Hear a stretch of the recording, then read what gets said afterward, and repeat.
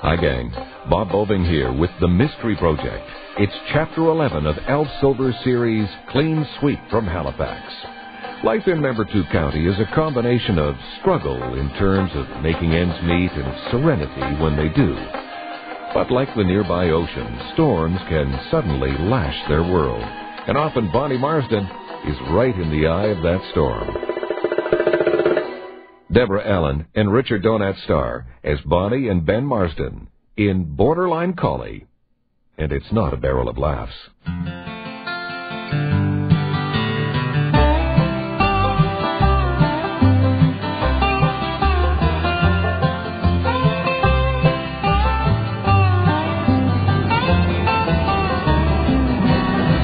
Well, I'm glad that was the last load, Ben. My nerves ain't so good anymore. I ain't neither. You gonna hold on to it? Just till we can all four get together and do the divvy. You got it safe or something? I'll just tuck it in a rolled-up pair of socks. Not even Bonnie goes in my sock drawer. It's all right, Floyd. I got a couple of beers in the drop box. Sounds good, Locke.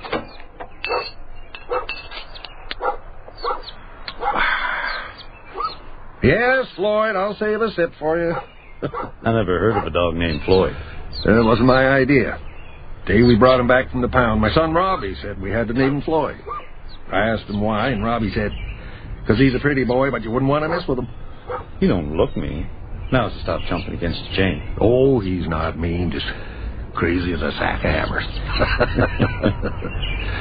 Last thing I always do before going to bed is let Floyd in for the night, so we never bother to lock the doors.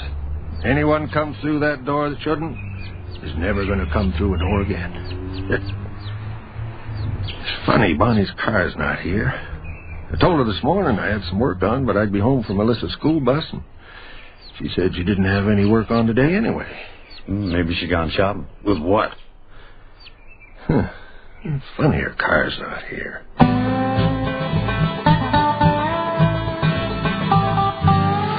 Bonnie Marsden?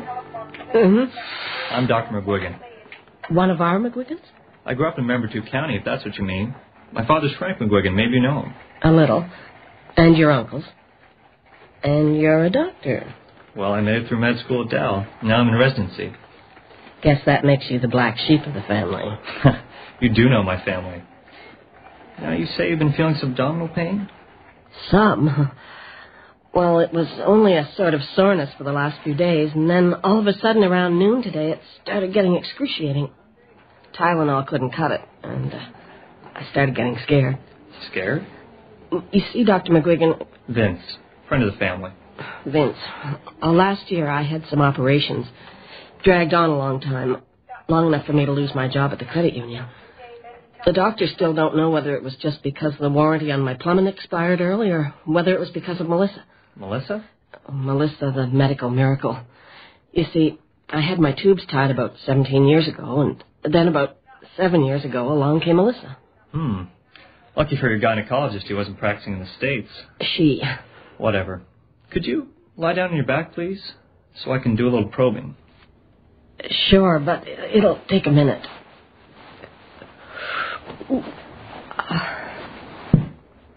So you living in town, and now you're in residency? Not hardly. I still have student loans to pay off. It'll feel easier if you raise your knees. Yeah, I remember the routine.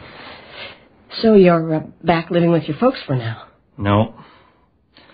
But my grandfather's been living alone since my grandmother died, and the old house has a lot of room, so I get free accommodation, and he gets... Oh. That's where it hurts. How did you ever guess? Sorry. But I think you'll be relieved to know, Bonnie, that the pain isn't a sign of further complications. I'd say you have a severe bladder infection. Just a bladder infection? Well, just a bladder infection can be worse than the Spanish Inquisition, and I'd say you got a doozy. I'm going to put you on a course of antibiotics. Enough Demerol to pretty much knock you out for the next 24 hours while the antibiotics are taking hold. And knock me out? Well, put it this way. You won't be feeling any pain. Oh, sounds good to me. Do you have anyone to drive you? No, there was nobody else home. Then don't start on the Demerol till you get home. I sure hope there aren't any radar traps.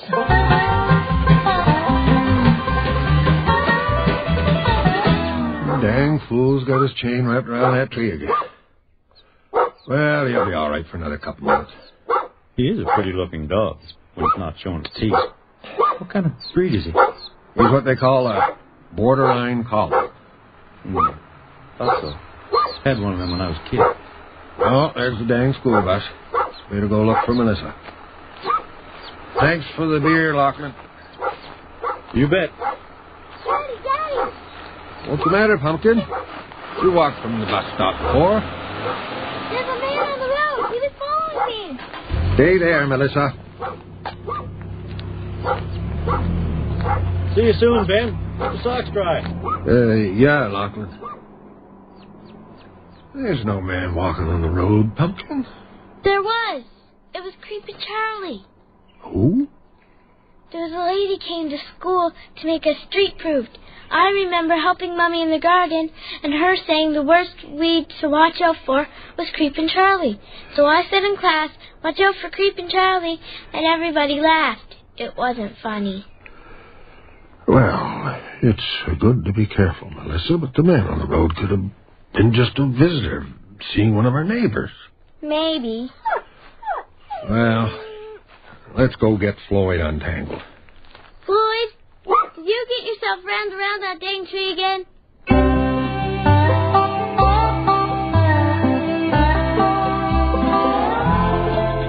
So, you like your old man's cooking better than your mother's? No. Well, thank you, Miss Melissa. Is Mom going to be okay? Oh, sure, she'll be just fine.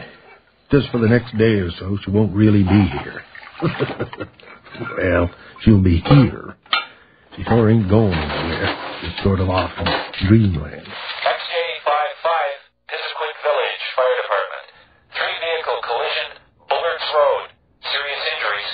Oh, hell. You'll have to finish the dishes. You can't. I have to. I'm the only first response guy that's... There's people hurt, Pumpkin.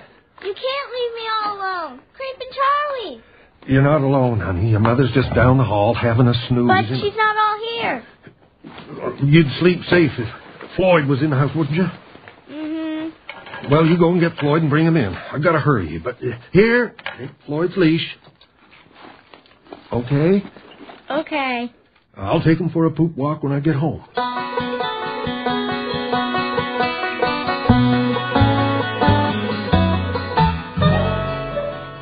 Mommy, wake up. Please wake up.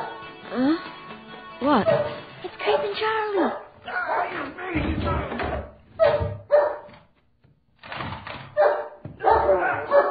I've got a gun! But Dad's guns are all... Oh. I'll help you. No, it's okay. Stay here, honey.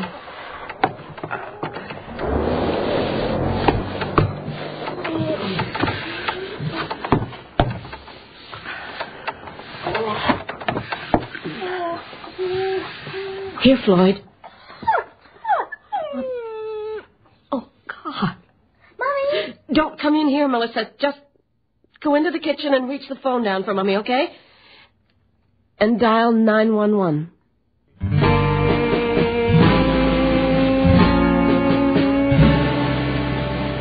I'd say, Mrs. Marsden, that most of the blood spattered around isn't the dog's. From the amount of blood, I'd say he kept on biting even after his back was broken. I'm filled with Demerol, Corporal Qualchuk. I'm not supposed to be able to feel anything. The perpetrator must have been wearing heavy work boots, but that's not unusual around here. Shh, it's all right, buddy. Did your daughter happen to notice any details about the man she thought was following her this afternoon? I'm not sure. If there was a pedophile stalking her, he could have been watching the house and seen your husband leave. It is unusual that a man who preys on children wouldn't run from the first growl. Unfortunately, there's no such thing as a typical criminal. I'll talk to Melissa tomorrow. See if I can get a description. Good idea, but it may not be necessary. Whoever did this is going to get caught immediately anyway. How? Every hospital and doctor in the area will be alerted for a patient in need of a lot of stitches, and maybe a blood transfusion and a booster tetanus shot. It's all right. Some dogs kind of make a mockery out of Darwin, don't they? How's that? Evolution says the prime directive is self-preservation. All your dog had to do was run when the first boot hit him and stay out of the way. He wouldn't. You see, The day Ben and Robbie brought him home from the pound, I said, I thought you were going to get a puppy. But he'd looked at them with his big brown eyes, and he knew he was due to be put down. Whoever had him before did something to that dog. Took him a long time to believe we weren't going to hurt him. So if it looks to him like anybody's going to try to hurt us... I don't want to move him, but... You don't have to. The mudroom's just a add-on. Nothing under the floor but 2x4s on the ground. What's his name? Floyd. You're a hell of a good dog, Floyd.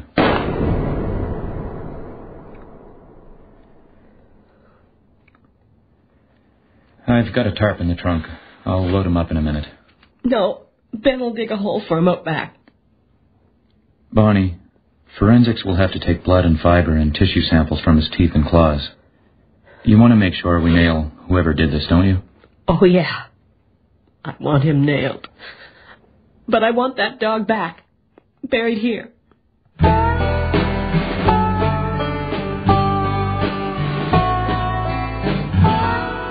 Nothing? I don't understand it, Mrs. Marsden. We've expanded the alert to every medical practitioner in the province, but none of them encountered any such emergency 4 nights ago or since. I don't see what more you can do, Corporal Coulter. He has to get medical attention eventually. But in the meanwhile, to be safe, it might be a good idea if somebody accompanied your daughter to the school bus every morning and met the school bus when she comes home. We're already doing that. And if it might be possible for your husband to be home whenever your daughter's not in school. Ben's got no work on for the next few days. If something comes up, he can probably pick his own hours. Good. Your husband staying around home will solve another worry besides your daughter's safety. What's that? I just think it would be better for all concerned if I had the suspect in custody before Ben knew who it was. I understand. I'll let you know the instant I hear anything. Thank you. Bye now. Nothing. Not a damn thing. Bonnie, there's something Well, I didn't figure there was any point talking about it if Melissa was right about creeping Charlie and Kowalczyk was right about catching them right away. Talking about what? There might have been a different reason besides Melissa for somebody to want to get into our house that night. Oh? There's $4,000 wrapped up in a pair of work socks in my drawer. What? Well, you remember a couple of years ago the Brunswick Oil Company put up 3 gas stations in Pisiquid Village? Sure. They figured everybody'd be too stupid to figure out they were just going to undercut the local stations till they'd choked out the competition and then jack up their prices. Well, when Brunswick Oil finally decided to cut their losses, shut down their stations here and try it again somewhere else, one of the guys at the fire hall offered to buy one of the structures for a workshop. Offered him $50,000. The company just laughed in his face. Said they could make 5 times that in tax write-offs if they just bulldozed it and left the concrete pad. You're taking an awful long way around to $4,000 in your sock drawer. Well, I just want you to understand how it got there. So, the guy who offered to buy it got kind of mad. He happened to know somebody who was going to be working on a destruction crew. And I knew some people that deal in all kinds of salvage. So every night there'd be 2 piles of trash at the destruction site. One pile was trash, and the other pile would be perfectly good pipes and fittings, propane tanks, wash sinks. So you stole it? We didn't steal it, Bonnie. Or if we did, who'd we steal it from? Whether or not we took that stuff or it got smashed and trashed, the company still gets its tax write-off and the tax department still gets stiffed for it. The only difference is that me and 3 other guys got $4,000 to split between us. What 3 other guys? Harlan Wade, John McGuigan. John McGuigan? You got yourself tied in with the McGuigans. I didn't get tied in, just one little deal. Anyway, wasn't it a McGuigan that fixed up that infection that was ripping your guts out? And who else? Lachlan from the Blackbriar. I wouldn't want to think it about Lachlan. Hell, I wouldn't want to think that about any of the boys. But he knew about old Floyd, how I never let him in till just before I go to bed, and he knew where I was going to keep the money. But the other two knew that already. It was sort of a joke about my wool safe, because that's where I always kept... Always? Well, once in a long while, a few times, a little deal came along. So I thought maybe I'd go look in on Lachlan and Harlan and John McGuigan just to make sure they haven't had any medical problems lately. But the problem is, I'm kind of mad right now. You're not the only one. And you know what'll happen. I'll go in meaning to just be cool, and next thing you know, I'm throwing somebody up against the wall. But you can find things out from people without them even knowing you asked a question. All right, I'll do it. But we're going to have a lot to talk about later. Right? Okay, thanks. Bye now. Lachlan won't be at the Blackbriar till the night shift. They didn't say he'd been off work, but I guess he could be hobbling around behind the bar and no one would notice. I guess I'll drive by McGuigan's garage and gas up the car. It'd buy me a bit more time there if I got the tank filled, but I've only got $5. I guess I know where I could lay my hands on a few extra dollars. Filler? You must be feeling pretty flush, Bonnie. Just cleaned 4 houses in 2 days. The way I see it, John, better I stock up right away on things I'm going to need, or I've gone and spent it all on something else. Yeah, I know what you mean. They find out who broke in at your place yet? No. Wish I could find out before the Mounties do. I sure would like to put the boots to whoever put the boots to my old buddy Floyd. Old buddy? I've been up to your place once or twice to give Ben a hand with a couple of things, and Floyd would always hang around and guard us. Just happened to be times when he was off working somewhere. Guess it did. That'll be $28. Okay. I'm getting worried about my muffler might be getting rusted out. Should I pull in over the pit? No need. As long as your door handle will hold me.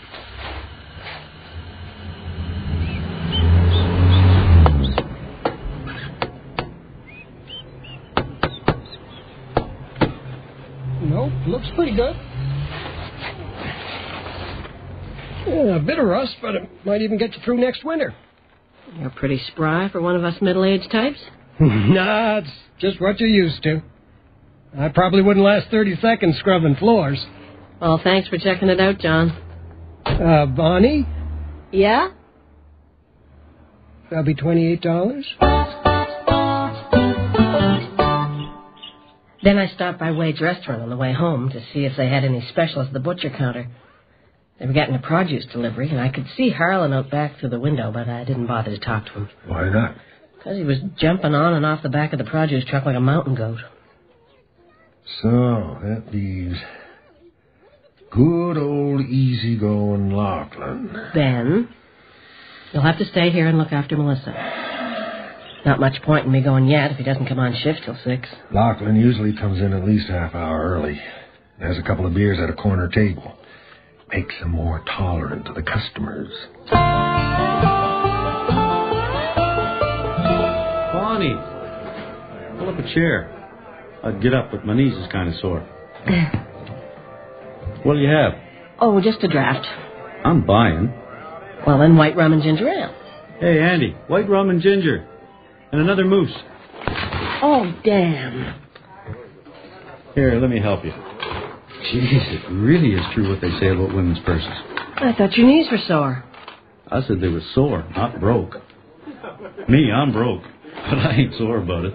Here's your something or other. Well, I think that's got her. Let me give you a hand up. Thanks. Here you go. Just put it on my employee tab, Andy.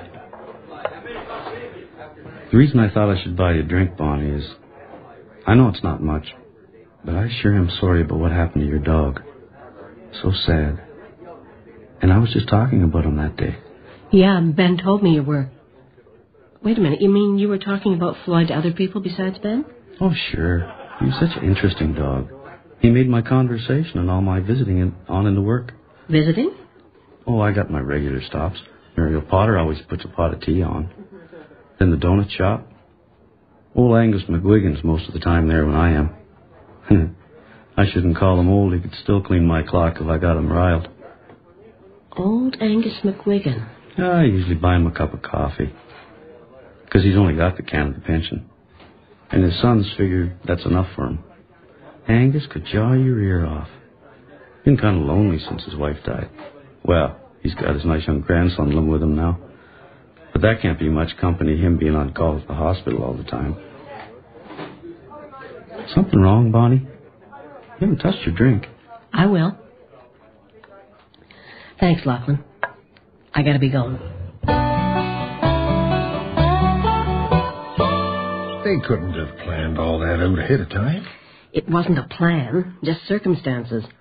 Look, Dr. Vince and his grandfather are making small talk after supper that night, and they hear on old Angus's shortwave radio that there's a pile-up on Bullard's Road. Angus knows you'd have to go. Vince knows I'm zonked out on Demerol, and Lachlan told Angus you don't let our interesting dog in for the night until just before you go to bed. So there's $4,000 lying there, and all somebody has to do is walk in and pick it up. If you're right, it could just as easily have been Vince as Angus. Sweet young Dr. Vince wouldn't have the nerve. But he did his part. When old Angus got home all ripped to pieces, he had his own private doctor there to sew him back up. A doctor who wouldn't leave hospital records for Corporal Kowalchuk to trace down. Well, I guess you better call up Kowalchuk and tell him. No, I want to be certain. I want you to call up old Angus and tell him you and a few other fellas are taking a jaunt up to the trout stream tomorrow. Ask him if he'd like to come along. What if he says yes? He will if he can walk. Well, it sure is good of you to ask me, Ben, but I'm feeling a little poorly. A little poorly? Oh, some kind of flu infection. Doctor told me I should stay inside for a week or two. Maybe more. It's... You're right. Son of a bitch. Bonnie? Damn. Bonnie, wait.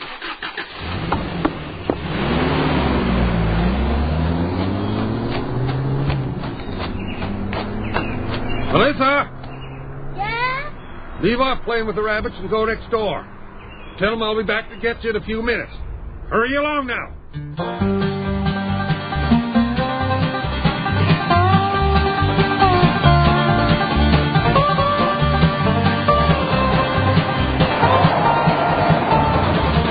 Bonnie!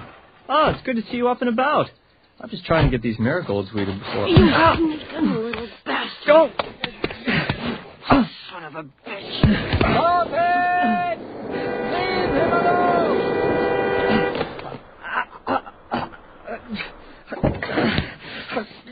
Bonnie, get off it. Bonnie! Stop it! I've got a gun! It doesn't look to me like you really do have a gun, Angus. No more than did the last person you heard shout that. Must be awkward getting around in them crutches with your arm all bandaged up. You're lucky you got any legs left at all. I seen old Floyd turn a whole ham bone into powder in about 5 minutes. Ben, You what? You better crutch yourself inside and dial 911 and tell the Mounties they got about 5 minutes to get here. 'Cause if there ain't someone here in 5 minutes to get between you and us Marsdens, what's going to happen to you shouldn't happen to a dog. Knuckles sore? No, just my left chest where he tried to punch me off. Well, you sure have moved a long way from the credit union in just about a year and a bit. How's that? Well, I can't see Mrs. Marsden, the loans manager, beating the crap out of the neighborhood doctor. Maybe she might have. Oh, you sure have moved a long way from a lot of things since the Parks Department laid you off. Huh? Stealing salvage guys. It wasn't stealing. Getting up to God knows what else I don't know about yet. Bonnie, I gotta do what I can to keep up my share of the bills or we'll go under. If there was enough work rebuilding other people's back decks or hauling firewood, I'd stick to that. I know. But there's other ways of going under. When you wander too far out on the edges, the kinds of people who live out there, Floyd would still be running around the backyard if you hadn't got involved in that deal that wasn't really stealing. And Melissa was in the house. I'm not saying it's your fault, Ben, because it wasn't. Just that... Yeah, I know. I got a lot of things to think over. But one thing I already decided is I'm going to take Melissa down the pound and pick out a pup. And I already know what we're going to call him. What? Clyde. Clyde? Yeah, you know. Pretty boy Floyd, Bonnie, and... Ben.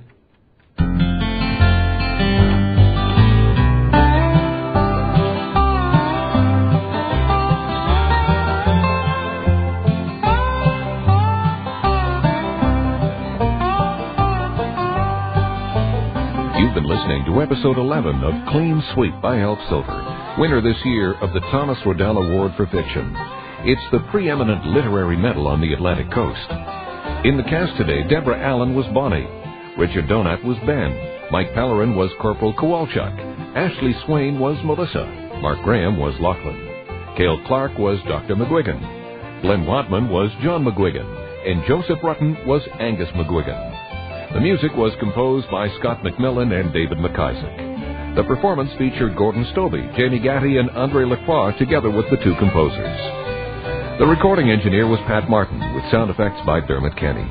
The associate producer was Peggy Hemsworth. Borderline Collie was produced and directed in Halifax by Bill Howell, the executive producer of the Mystery Project. I'm Bob Boving, thanking you for listening and inviting your comments, and also hoping that you'll join us next time when you'll have a chance to meet our new cast member, Clyde.